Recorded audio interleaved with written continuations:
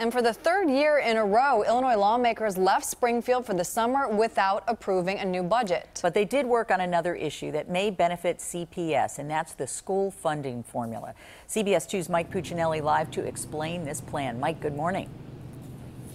Right now, Illinois has the largest spending gap in the country between wealthy school districts and poor districts. So late last night, the Senate followed the House in voting to change that funding formula. The new formula would allocate funds based on student population and on what type of resources are available locally. The new formula is based in part on a framework hammered out by a bipartisan commission put together by Governor Bruce Rauner last year.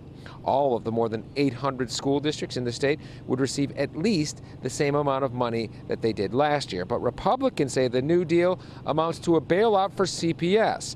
Mayor Emanuel hailed the funding bill as a meaningful first step and called on the governor to sign it. Earlier in the month, he said that's simply fulfilling the state's obligation to Illinois children. You know, it's in the Constitution that the state of Illinois is the primary funder of education. I expect them to live up to their responsibility. The state pays about 1/4 of the bill for public schools in Illinois. That's the fourth lowest percentage rate in the entire country.